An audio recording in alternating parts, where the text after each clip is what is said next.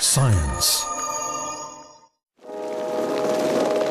Last month was the hottest February ever recorded. Attributed to human-caused global warming, this is a constant trend and consequences can be seen worldwide. In New Zealand, for instance, the Fox and Franz Josef glaciers have been melting so rapidly that it's become too dangerous for tourists to hike onto them, ending a tradition that dates back a century. So in 2008, when I arrived here in Franz Josef, the glacier would have been covering this rock and would be quite a few metres, say 10 or 20 metres probably, even more than that, above my head here, so I'd be sitting under a bunch of ice. But it's also like, I guess, a loaf of bread that's sort of shrinking in its tin. It's sort of gone down quite a lot as well, so it's wasted away in terms of its thickness, and that's led to, I guess, quite a rapid sort of a melt. The melting has accelerated in recent years. The glaciers slide and roll down the mountain at a rate of 4 metres each day, picking up rocks and debris along the way. The same phenomenon is being observed elsewhere on the planet. So we know that glaciers around the world, including like the Fox and Franz Josef glaciers, are responding to that warmer temperature and they're retreating. And then sort of superimposed on that, we've got these shorter time frames where regional sort of weather can sort of create some variability in that. But definitely the long-term picture, the overall large-scale retreat, if we're thinking from the 1800s to now, is being driven by temperature change.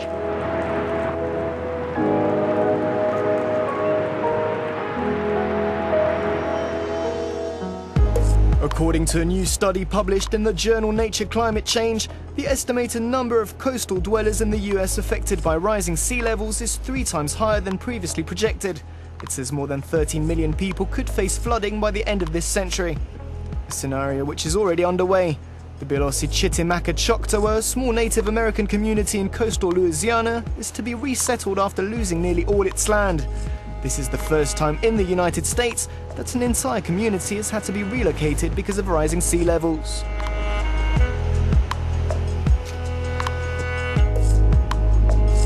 I think we need to take this study forward by doing another study of what is the impact of sea level rise right now in terms of frequent coastal flooding. This basically give the policymakers some food for thought to basically come up with mitigation plan,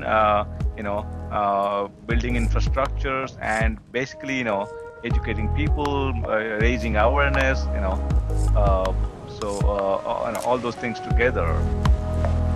Among the densely populated coastal areas in the US, Florida faces the greatest risk, with 3 counties facing the displacement of up to 80% of their population.